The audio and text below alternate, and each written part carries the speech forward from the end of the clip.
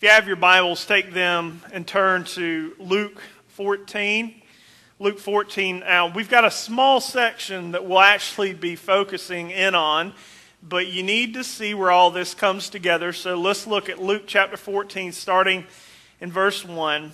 Now, it happened as Jesus went to the house of one of the rulers of the Pharisees to eat bread on the Sabbath, that they watched him closely. In verse 2, and behold, there was a certain man before him who had dropsy.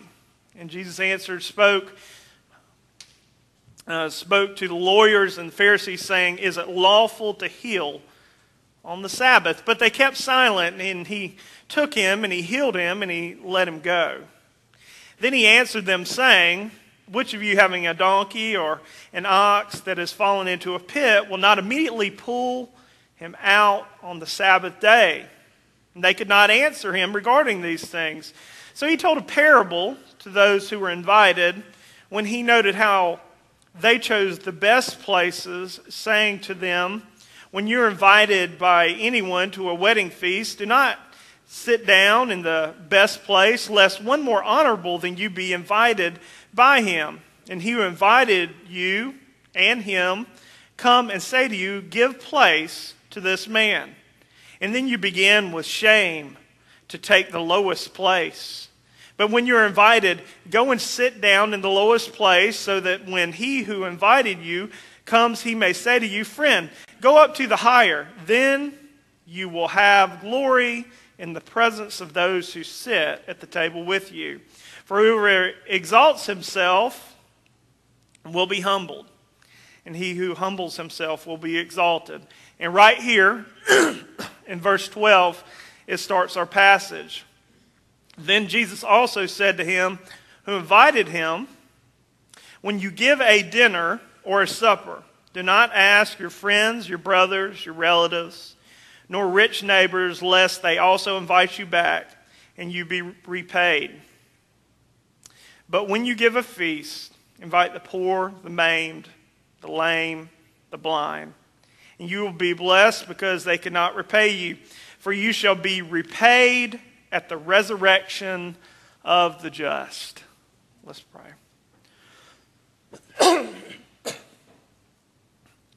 Father, I thank you for the time to come and open up your word. I ask that you would just empower me, your people, to hear. Father, that we understand these concepts and they're just lived out as kingdom citizens. And Father, for those that aren't a part of the kingdom this morning, I pray that the call of your Holy Spirit be so loud it be deafening. Father, that they would have to respond rather than deal with the consistent conviction that comes across with it. Father, thank you for all that you've done.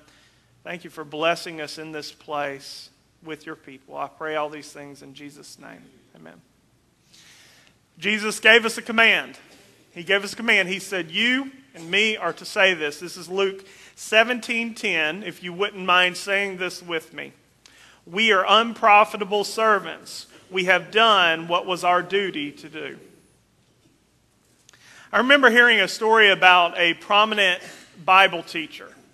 A prominent Bible teacher who was well respected as a godly man. He was once walking down the street with his student, and as they were walking down the street, a lovely young lady came walking past. She was very attractive, and the student followed her as she started to the point where she left. By the time he got through staring, he noticed that the professor was watching him the entire time. Apologetically, he turned back to the professor. He said, I am so sorry, Professor, who was then in his 70s. He said, I am so sorry. I can't wait till I'm old enough where that stuff doesn't bother me anymore. And the professor looked at him and he said, me too.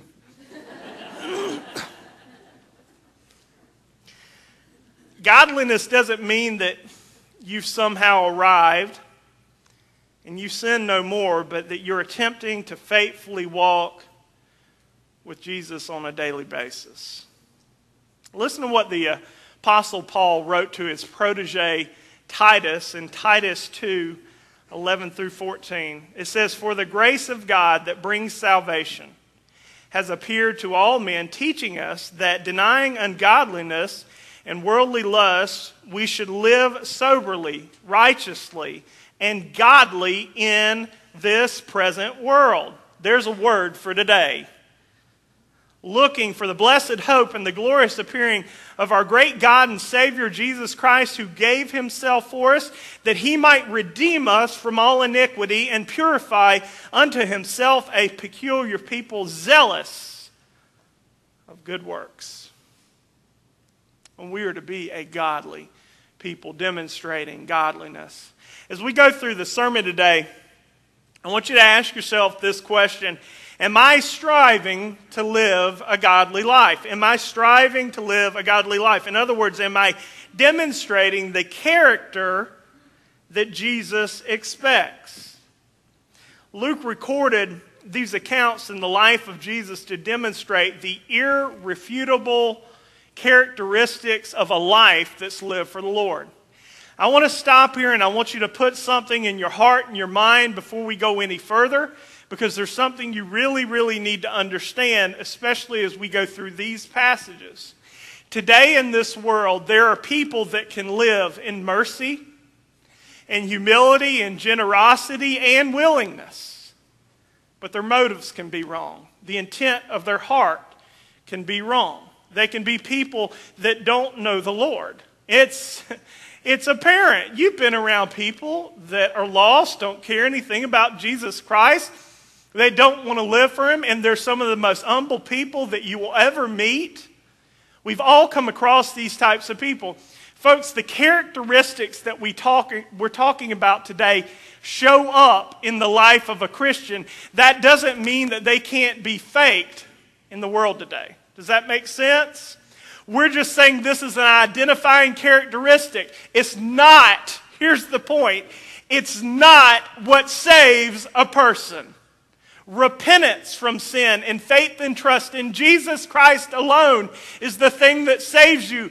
These are characteristics. So don't walk away from here going, I'm just going to do it. I'm going to start living a life of generosity. I'm going to be merciful. And this is going to get me into the kingdom of God. This is going to get me into heaven, because it will not. Hypocrisy, pretending, acting does not get you in. This is the byproduct of a life lived for the Lord. That's why we're talking about demonstrating godliness. So far, we've covered 2 points in Luke 14, and we need to review. First, we saw how godly people demonstrate mercy. If you read through the scriptures, there are passages that just fly off the page at you. In your private time, or maybe if we're reading on Sunday morning and you pick it up, there are some things that stick out more than others. You'll be reading and you'll say, that right there, that applies to me. How is God speaking to me? Well, number one, folks, this is the voice of God. And so when you read it, he does speak to you. This is how he communicates with you best. So if you want to hear from him, what do you need to do? Read it. Sometimes you'll be reading about the miracles of Christ and you're riveted to your seat. You're sitting there thinking to yourself, this is incredible, and it makes you glow because you understand that God is working in a way that only he can work. And then there are times where you get into a passage like we're going through today, and you're sitting there looking at it going, Jesus did what? How uncomfortable would that have made everybody in the room for him to do that? How could he have the nerve to stand in front of these people and actually do what he did? That's the way I feel reading this entire passage. Jesus had finished probably teaching that morning. He was on a Saturday, on a Sabbath. He had gone to synagogue. And, you know, if they knew Jesus was there, they'd just invite him to come up and preach. If Dr. John MacArthur showed up and he was sitting out in this Congregation, after you revive me with the AED in the foyer, I'd say there's no way I'm preaching.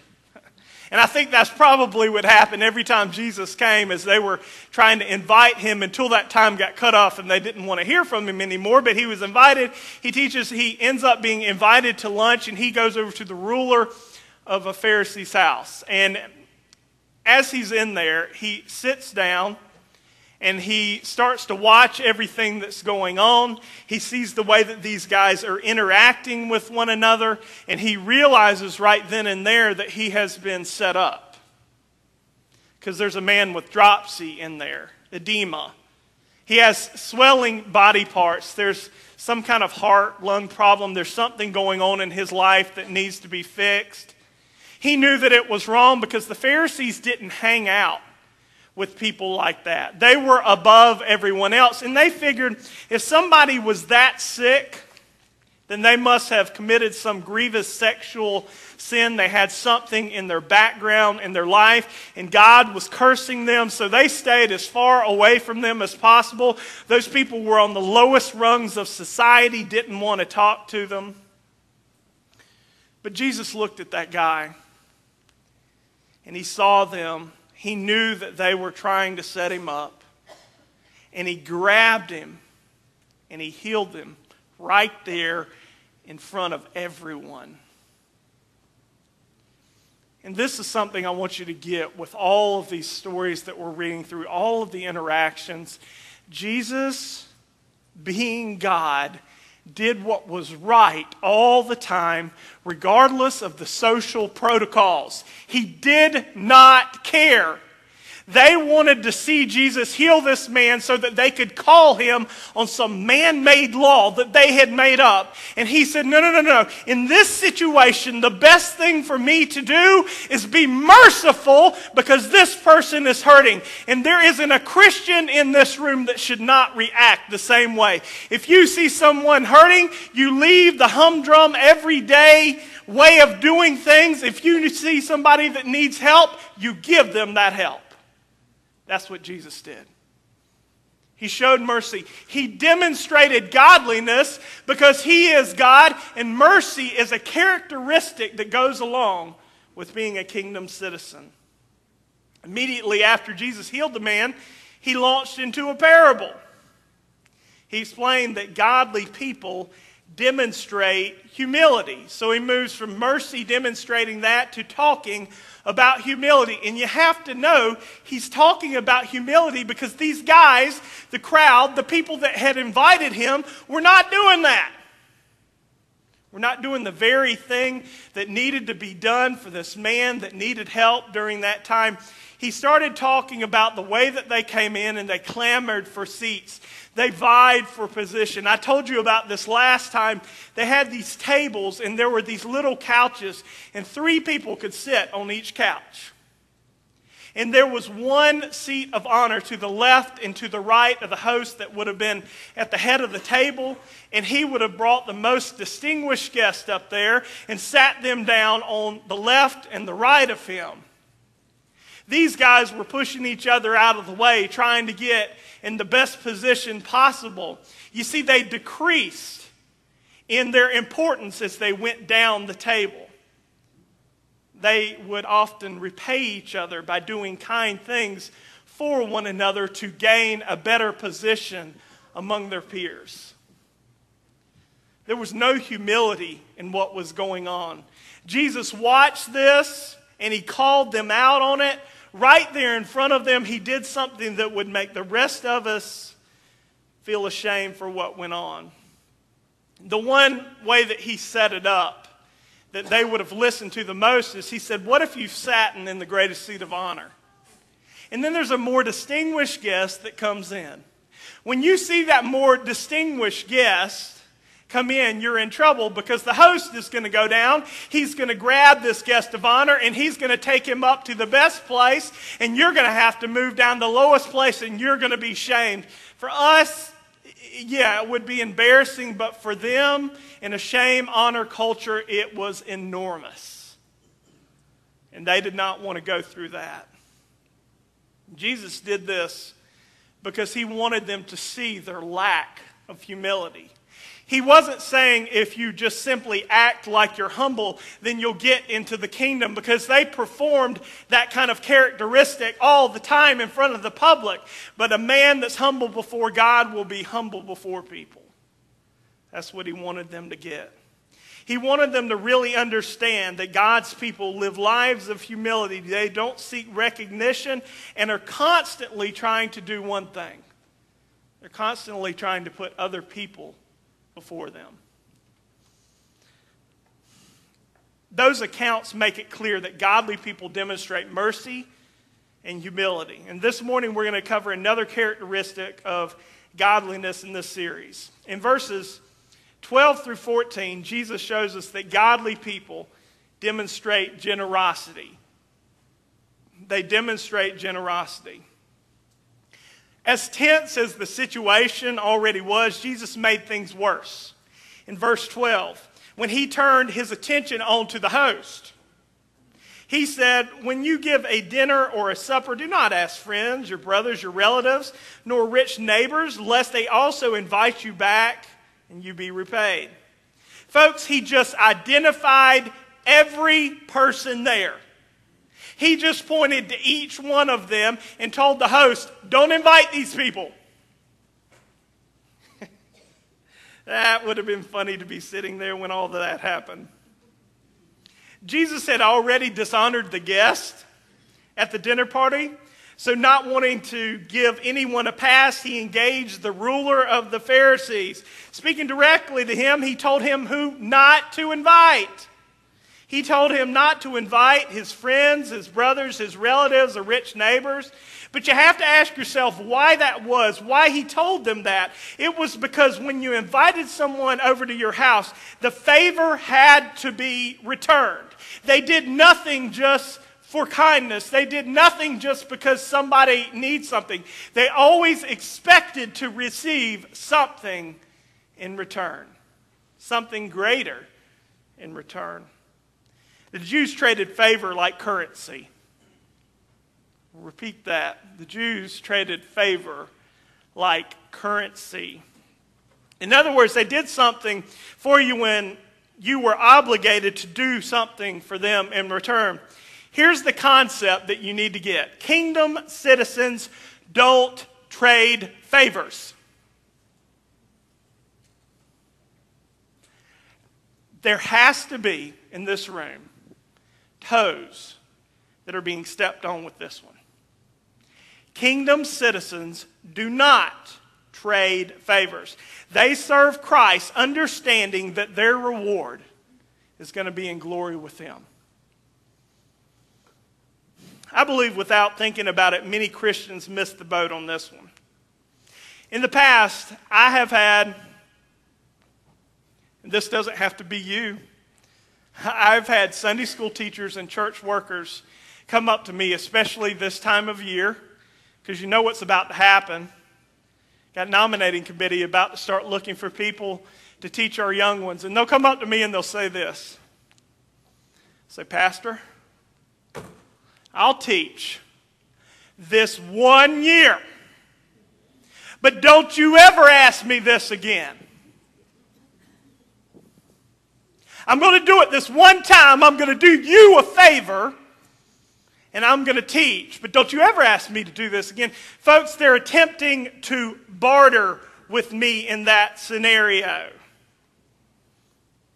Do you know what they're trying to barter? Do you know what they're attempting to tell me during that time? They want to trade their involvement for irresponsibility later on.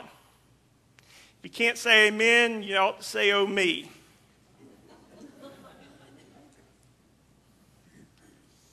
You know, they don't want to be tied down for 1 hour on Sunday morning. I mean, that's too much to give. They don't want to give generously unto the Lord, unto Christ, because they've got better things to do with their time, such as drink that extra cup of coffee or read the morning paper. They treat it like a jail sentence that we have asked for that 1 hour, and it doesn't have to be just Sunday school workers. It could be any position in this church that you were asked to do. And you say, Pastor, how dare you get into the pulpit and start talking about these things that are unconscionable? I can't handle this. How dare you do that? Folks, we've got workers all over this place in every church, in every denomination that do exactly the same thing. People haven't changed since the days of Jesus. They can't give that hour. And you know what? I'm going to take up for them. I'm going to do it. I'm going to take up for them because that hour is their precious hour. It really is.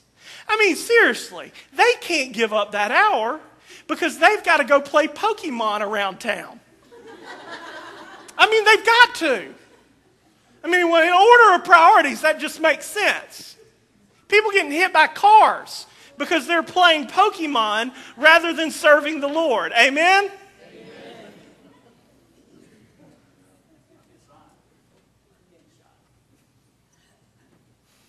What happened to giving to the Lord with a cheerful heart? Church, let's be clear on something. When you give of your time and your strength and your money, this is one that I've got to make clear to you. You're not giving it to me. You're not giving it to Miss Kate. You're not giving it to our church leaders here. When you give of those things, you're giving those things unto the Lord. They're His. Don't come back to me later on and say, well, I did my part. I'm done now. Well, that's right. You probably did it for yourself or tried to do it with me to gain favor and be done with it later on. But folks, if you've done it for the Lord, it's eternal and it will keep carrying on and you'll have a joyful heart in the midst of it. Your life is the Lord's. And the only one that you owe anything to is Him. If you're a Christian, then you've given your life to Him. You owe Him everything, and you serve Him out of love, not out of obligation. I'm not trying to clear y'all out for next week. I'm just telling you the way I feel about it and what I see. I don't want you to think that being stingy or selfish only happens when the church gathers together. People can be that way anywhere. There will always be people who do something for someone else expecting something in return. If I'm going to do this, then I need something coming my way. If I'm going to do this, then you better do this on my behalf. We have people that will butter people up to get what they want. You'll say, I'll go over and I'll cut that grass over there because later on I'm going to want them to be nice to me. This is what you're thinking in the back of your mind. I'm going to bake that cake. I'm going to take it to this person so that later on when the time comes, they're going to be nice to me. I'm going to be nice to my neighbors so that later on they will just simply return this. Folks, you will turn the other cheek. You will be kind if you're a Christian simply because it's in your new nature to do so, not because you expect anything in return. Some people don't understand this concept.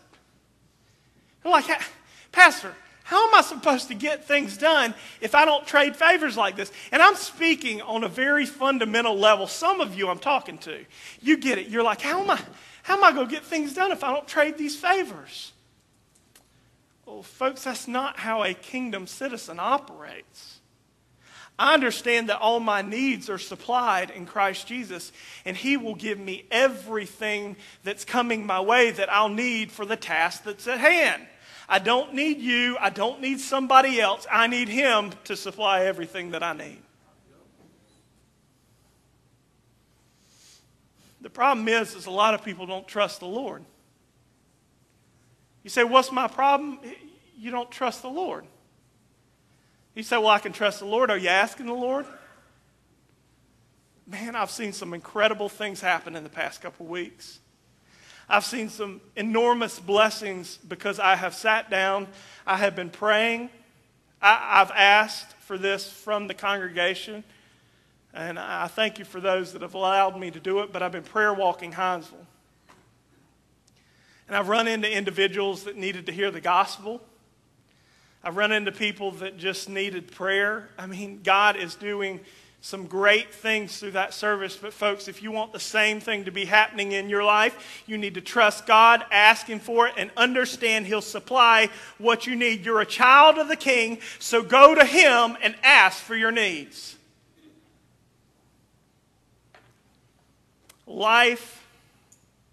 Living a life of generosity is how God takes care of the needs of His people. Do you remember what Jesus said back in Luke chapter 6, verse 38? He says, give and it will be given to you. Let's stop there. That pretty much covers the whole thing. Give and it will be given to you. Give and it will be given to you. Do you hear me? Give and it will be given to you. This is the concept that our Lord gives to you. He tells us they will pour into your lap a good measure, pressed down, shaken together, and running over. For by your standard of measure, it will be measured to you in return. As long as we're seeking to serve Christ in His kingdom, we'll have every supply we'll ever need. But folks, you got to be serving Him, not the people around you. Amen? Also, I guess I need to clarify something before we go any further.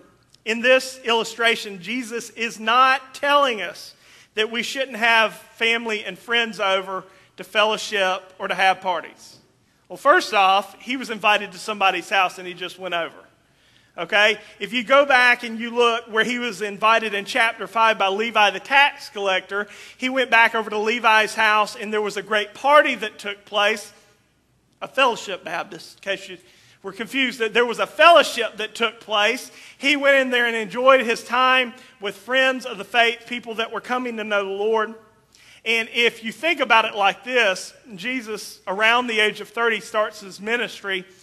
He had been going to Passover every single year. His parents kept the law. When they got together on Passover, it was an enormous festival time. People from all over, thousands, millions of people came together to celebrate Passover. Jesus knew what it was to have a good time. That's not what He's talking about here. Jesus just wanted you to know that when you give someone something, you shouldn't expect anything in return to them. Does that make sense? You shouldn't expect to have to return anything. You receive the word from Him. He teaches you what you need to know. And folks, your reward is going to come in heaven. That's when God's going to reward you. God's people demonstrate generosity because it's a reflection of who they are in Christ. So instead of attempting to earn temporary earthly admiration, Jesus said this to the Pharisee in verse 13 and 14. He said, but when you give a feast, invite the poor, the maimed, the lame, the blind, and you will be blessed because they cannot repay you, for you shall be repaid at the resurrection of the just. Exploiting the hospitality of each other was getting the Jews nowhere. Their self-serving glory was only elevating them in their own eyes and the eyes of their peers, not in God's eyes. So Jesus offered the host a solution. He told him to invite the poor. And we're going to go through these really quickly. He said, invite the poor, those who literally had nothing to barter with. They could not give anything in return. He said, invite the poor. He went on there and said, invite the maimed, individuals who were injured doing something and they couldn't return. He said, invite the lame, those who couldn't walk. He said, invite the blind, those who couldn't see. Remember, all these people were social pariahs. They had looked at them and said, they've committed a sin. We're staying away. We don't want to be anywhere near them. Why did Jesus invite those people? Why did He tell the host to invite those people? He told the host to invite those people because the host couldn't be repaid if he had invited them to come out. That was the primary reason right there. But if you think about it, if it's a lame person, a blind person, a main person, what are you going to have to do to have them at your dinner party? You got to go get them. He's saying, not only do I want you to invite these people, I want you to go get them. Do you think that Jesus was trying to communicate something to us as Christians today? Folks, we can't sit in here and just invite them.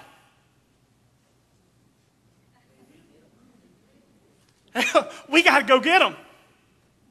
We got to go get them. We got to get out there and we got to talk to people. Yesterday, as we saw cars passing by, we invited them inside. There was literature out for the church.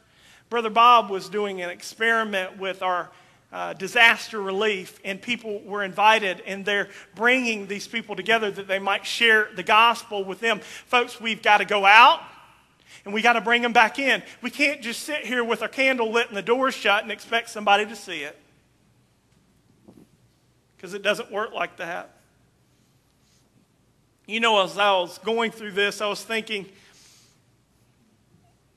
this is very similar, what he's describing here, in modern day parlance, to a church van ministry. I know that this church has had one before. I did one in the past myself. I'm not looking at anybody. Do you know why? Do you know why this is usually shut down? Somebody at some point says, we can't afford to do this anymore. And it seems justified in their eyes when they do that. And really what it boils down to is you say our money is more important than the gospel. I'm sure there were other reasons. Bring all your complaints to Brother Samuel after the service.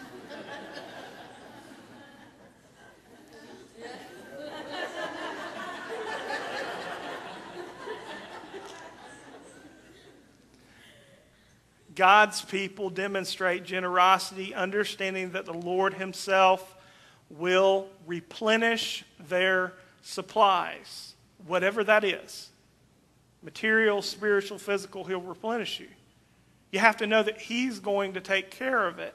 If you give, he's going to give back to you. Or do you not think that the Lord has enough to go around? The Jewish people as a whole were short-sighted. They lived under a selfish, legalistic system, which they believed was earning them an eternal reward, but they were wrong. That's why Jesus attempted to correct them by saying that they would be blessed. This is what he says in the passage, that they would be blessed or repaid at the resurrection of the just. They didn't need to impress each other. They just needed to live generously as God had blessed them. At this point, I need to tell you that I have partially misunderstood the resurrection of the just in the past. I grouped it with the rapture, but that is incomplete at best. There's a specific sequence given in Scripture when it comes to resurrections. Are you interested in resurrections? Would you like to know more about that? I hope so, because the rest of the service is going to deal with resurrections.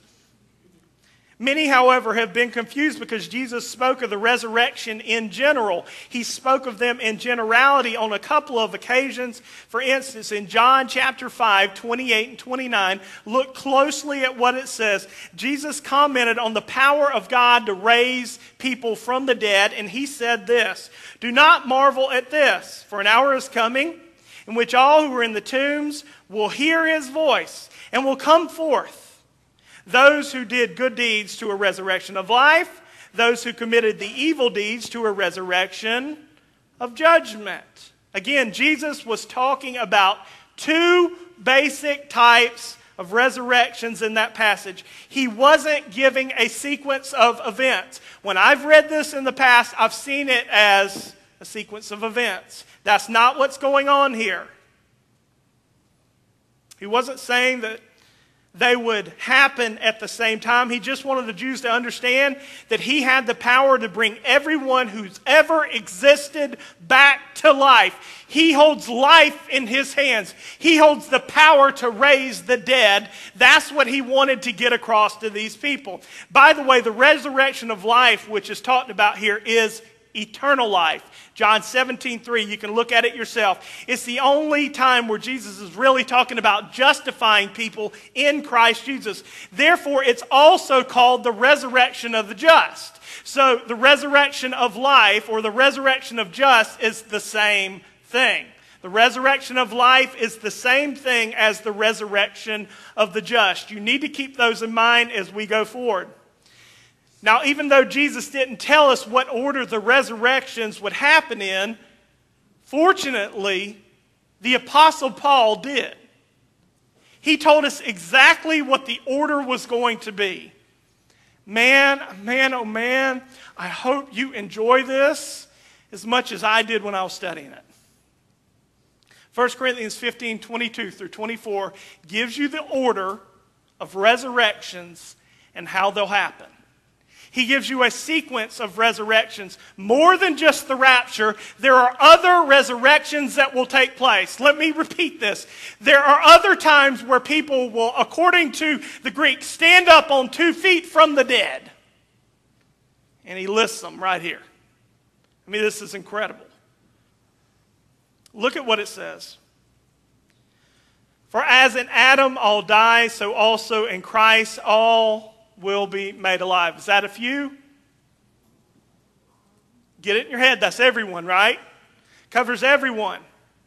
In verse 23, but each in his own what? You see it, right? But each in his own order. Christ the first fruits. After that, those who are Christ at his coming. And then comes the end when he hands over the kingdom to the God and Father, when he has abolished all rule and all authority and power.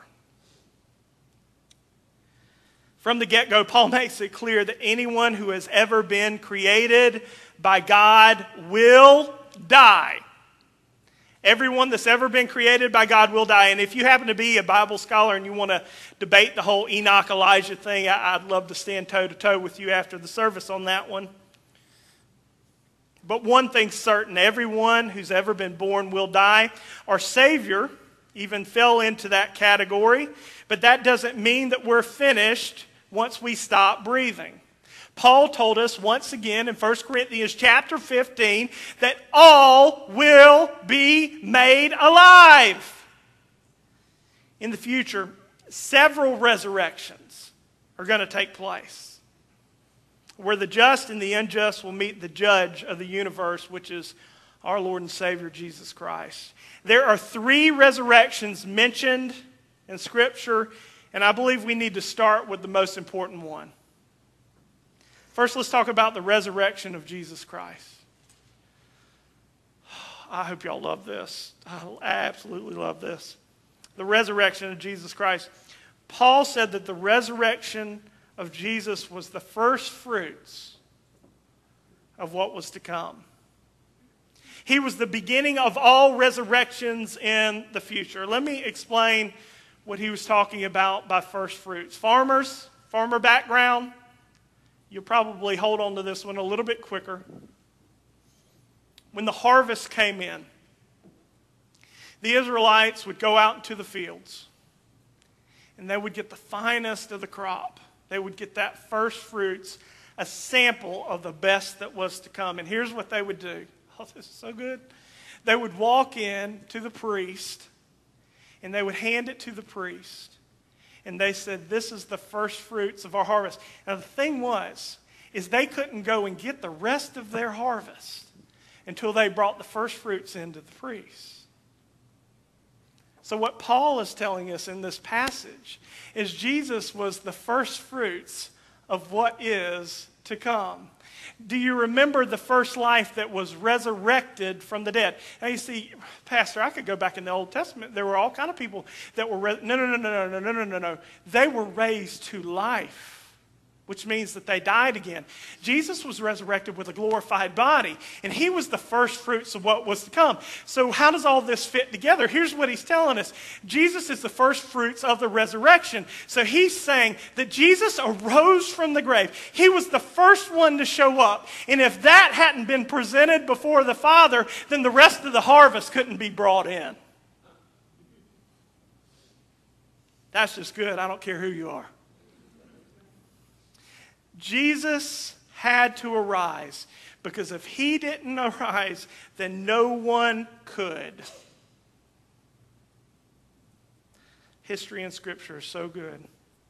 Second, Paul talks about the resurrection of the just, referring to them, listen to this is going back to 1 Corinthians 15 that we read, referring to those who are Christ at his coming. Now, the resurrection of the just happens in 3 stages. This is where I got confused.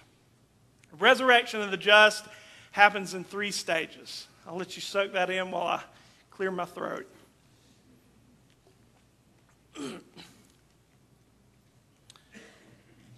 Initially, Jesus is going to return for his church at what time, church? The rapture. At the rapture. You say, well, I've heard 100 people tell me. I've heard 100 people tell me that there's no such mention of the rapture. Let's stop using the term then. Jesus is going to return for his people at the harpazo. That's the Greek that's used. You'll throw it out there, they'll go, like that. That's fine. That's exactly what tells us going to happen. He's going to return for his people at the rapture. Who is he going to return for? Well, at the time of Pentecost. This is right after Jesus had arisen from the dead, and right after he ascended into heaven, we had Pentecost and the Holy Spirit came down. That was the beginning of what we know as the church age. It started right then, and it's been going ever since then through today until the end of the church age, whenever the Lord concludes it. But at the end of that time, which could be right now, which could be in this service, the rapture could happen. And the Lord could take us home. Paul wrote about it in 1 Thessalonians chapter 4, verse 16. He said, for the Lord himself will descend from heaven with a shout, with the voice of an archangel, and with the trumpet of God, and the dead in Christ will rise first. During that time, the rapture is going to happen. The Lord is going to take the church up with him. He's going to prepare us, get this, to meet the rest of our family in a completed state, or a good chunk of them at least. The second stage, and all this is right here in Scripture, the second stage of the resurrection will happen at the end of the tribulation. It's going to happen at the end of the tribulation. Let's do this together because I don't want you to get lost. What event could happen at any moment right now? The rapture. Okay, so the rapture happens. There are 7 years. At the end of that terrible, terrible time, Jesus is going to come back. Now, when Jesus comes back, he's going to raise to life all the people that have died during that 7 years in his name. How do I know this? Well, if you look back at Revelation chapter 6, verse 9, it tells you that there were people crying out from under the altar. Those were the people that had been martyred or killed during that tribulation period. So you've got the church with resurrected bodies, and then you've got souls crying out from under the altar who don't have the body yet.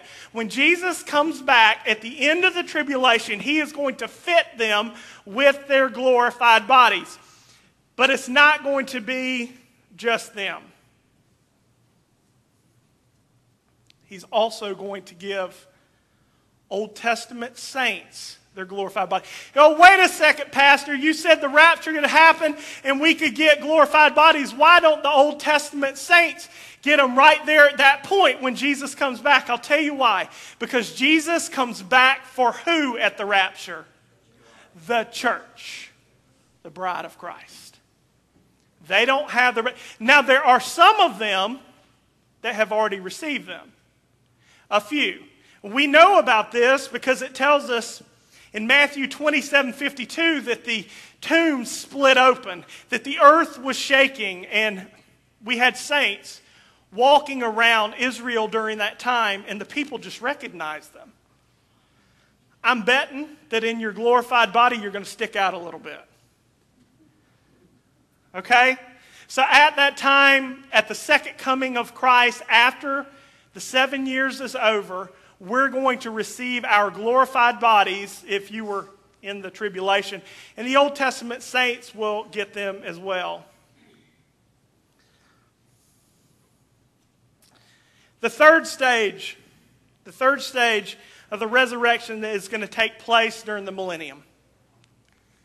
That's the 1,000-year reign of Christ. That's the third stage of resurrections that's going to take place. All of the church, all of the Old Testament saints are with the Lord here on earth, and He's reigning for 1,000 years. There are people that at the beginning believed in the Lord, and they'll enter into that 1,000 years with Him. When they enter in, during that time, they will age. They don't have glorified bodies. This is a group of people. Not everybody had received a glorified body at the second coming of Christ. So they'll have kids, and they'll live, and they'll age. And unless there's a terrible, terrible accident, which would be difficult during this time, eventually they're going to die. Okay? They're going to die. Here's what I think is going to happen, and I'll use Scripture to back this up. I believe when those people die during the millennium, they will immediately be given a glorified body. At the instant that they die. Boom, it's just going to hit them. Now, there's some people that will put that at the end of the millennial reign of Christ. I believe it happens absolutely immediately at that point. Do you remember when Jesus was talking to Martha about Lazarus, what he said? This comes from John 11:25 and 26. He said, I am, it's one of those I am statements, I am the resurrection and the what? He who believes in me will live even if he dies. And everyone who lives and believes in me will never die. Do you believe this? He said later on in that same book, in John chapter 14, he said, I go to prepare a place that where I am, the Lord speaking, there you may be also. So when those people die during that 1,000 years and the Lord is there with them, when they die in this flesh suit, when they lay off this tent, as Peter said and Paul said, when this time is up for this old body, you will immediately be fitted with a glorified body next to our Lord and Savior. That's a great time coming.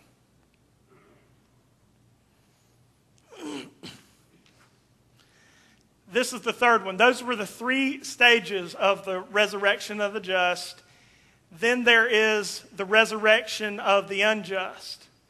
Now, I'm going to read to you where we started. This is that order in 1 Corinthians 15. It says, then comes the end, when He hands over the kingdom to the God and Father, when He has abolished all rule and all authority and power. At the end of time, when time stops, there is no more. According to 2 Peter, with a fervent heat, God is going to incinerate the entire universe. And at the moment when that happens, the saints with Jesus Christ will stand there and a judgment will take place known as the Great White Throne Judgment. This is a terrifying thing because you've got the just on one side and the unjust on the other side. And He has resurrected them to death. Not to life. He's the life. He's resurrected those people to death. And they're hanging in the expanse and the void of nothingness. And that's when they will be judged.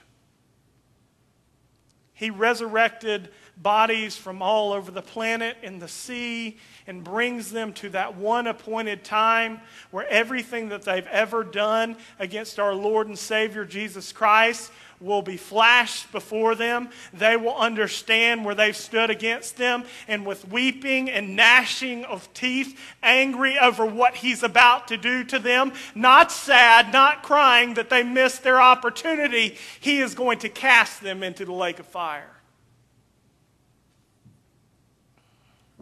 Where is this talked about? Here's the verse that goes with it. Daniel chapter 12, verse 2. Many of those who sleep in the dust of the ground will awake. These to everlasting life. Remember, this is not talking about a sequence. There's some to everlasting life, but the others to disgrace and everlasting contempt. Those are the three resurrections that are talked about in Scripture. I realize as I go through this on a Sunday morning, it's certainly a lot to understand, a lot to take in, because it was for me as I prepared it. But I want to tell you why I did. I want to tell you why I went through this for you. I was born into a loving family that always gave me more than I needed. I never have gone into a place, area, stage of my life where I was in want. Hasn't happened. Born with a heart defect, my parents took me to the hospital for years. And I got surgeries. They flipped the bill on things. I got that attention that I needed during that time. I lived in a loving Christian home where they watched over us. They provided for our school needs as best they could when they were coming up. For some crazy reason, somebody that was born with severe learning disabilities and did not have the parents that allowed him to use it as an excuse, got through college and seminary. I finished all of that time.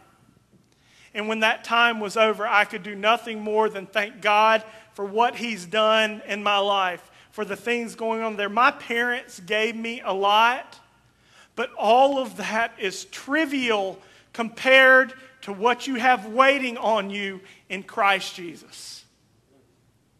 He has given us infinitely more than anything we'll ever have in our life. All the blessings that you have stacked up next to each other do not compare to that which Christ Jesus has waiting on you if you've given your life to Him. And we're not talking about a one-time event. This is why I went through those examples early in the sermon, because I want you to understand when you give your life to Him, it's completely given to Him and doing His work no matter what stage in life you're in. People cannot understand. You cannot understand what it is to live a life for Christ if you live a life of selfishness and stinginess with your time. Mainly in this American population that's around us, that's where we get affected the most. We don't want to give up our time. Not going to do it. Folks, God gave everything through His Son, Jesus Christ, that you might be saved. Can you sacrifice a little bit for Him?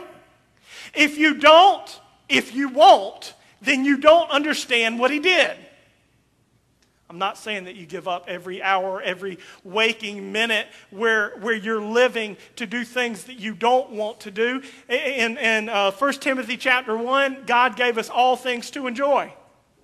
Okay? So I hear you on that. But if you're part of the church, if you're part of the kingdom of God, generosity is in your DNA.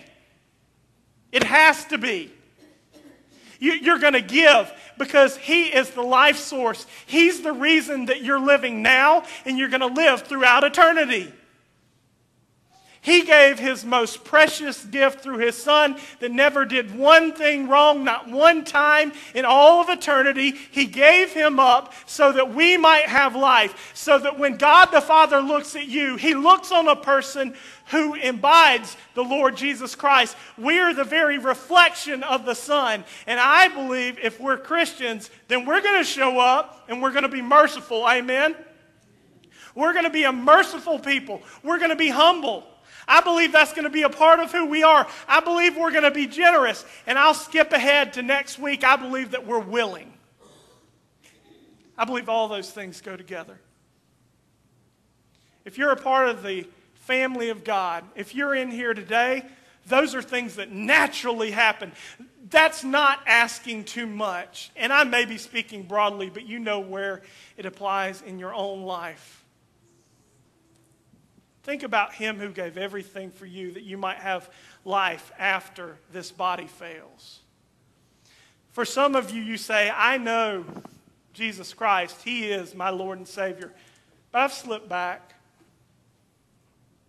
I've been selfish with my time, my money, and my strength. I haven't been doing the work of the Lord the way that He set it up. All you got to do is tell Him what He already knows. Say, God, here it is. Here's what I've been doing.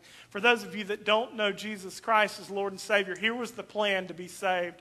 He said that you needed to repent of your sins. That means turn from your sin, your life, your attitude, and your goals. Turn off of yourself and the world, and they're aimed at Him for the first time. You repent of your sins, and you put your faith and trust in Him that when this body stops, when it ceases to breathe anymore, He will save you eternally. That's what it takes to be saved. That's what the Scriptures tell us, the apostles repeated. And if you're one of those people today that's hearing me talk and you haven't given your life over to the Lord, humble yourself before Him. Ask Him to do it, and He'll save you. Okay? If you would please stand. Father, I thank You for today. I thank You for the time that You've given us to come together and worship You. And Lord, I don't know where this message hit people, but I pray that You would use whatever was of You. Father, that You would take it and You would just apply it where it needs to be applied, and it would be dropped off where it doesn't need to be. Lord, there's a lot of people that gather with the church that may not be a part of it. Father, I pray that they're convicted and they come to know You. And Father, I pray that we would rejoice, that we would join our hearts together in thanking You and praising You for what You've done through Your Son. And because of that, we would be giving with our own lives. Lord, thank You for everything that You're done, are doing, or will do. I pray all these things in Jesus' name. Amen.